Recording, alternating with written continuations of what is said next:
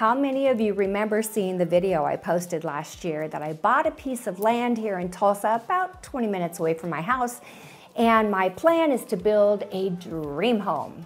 It's turned into a nightmare. Money tripled. Yeah, it's over. No dream home. Could I add a bedroom, a master bedroom on this main floor here somewhere? I love this idea. Can't wait to show the architect. My amazing vision, my dream, my miracle suddenly turned into, oh, you can't do that.